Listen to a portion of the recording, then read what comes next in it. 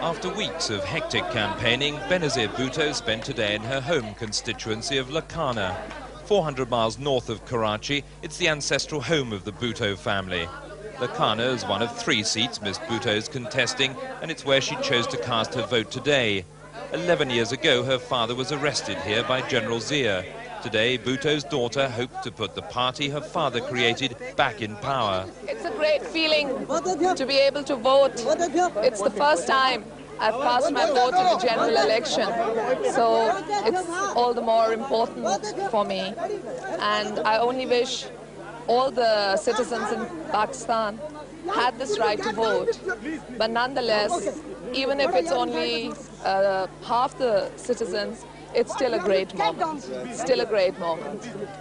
After the carnival-like scenes of the last few weeks, the atmosphere today was well-ordered and calm as people around the country enjoyed the novelty of a free vote for only the 3rd time in Pakistan's history.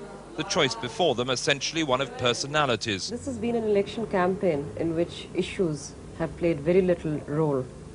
Some of us who had thought that the election will be a kind of a posthumous contest between Zia and Bhutto also found that our prediction wasn't quite right. Zia, we found, had receded from public memory very fast, in that even his proteges in this Islamic Jamhuri Ittihad, or the IJI, dropped all mention of him, obviously sensing and realizing that he could be an electoral liability. The authorities had taken unprecedented measures to prevent any outbreaks of violence. Thousands of police were dispatched to the polling stations, with the army on standby, ready to deal with any civil disorder. Throughout the campaign, Miss Bhutto has emphasized the readiness of her party to work with the army if the PPP gets the people's mandate.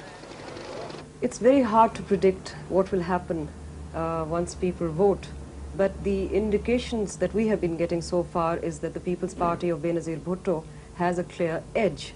Whether that edge gives it the necessary number of seats in the assembly to enable it to form a government, I think it's very hard to say.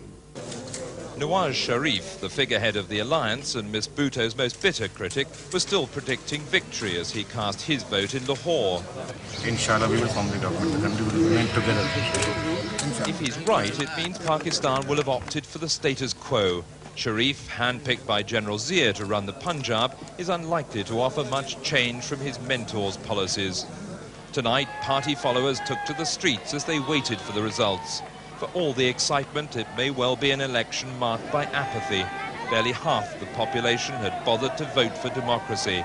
After all the years of authoritarian rule, many believe that perhaps whoever wins, there'll be no change. Jeremy Thompson, ITN, Pakistan.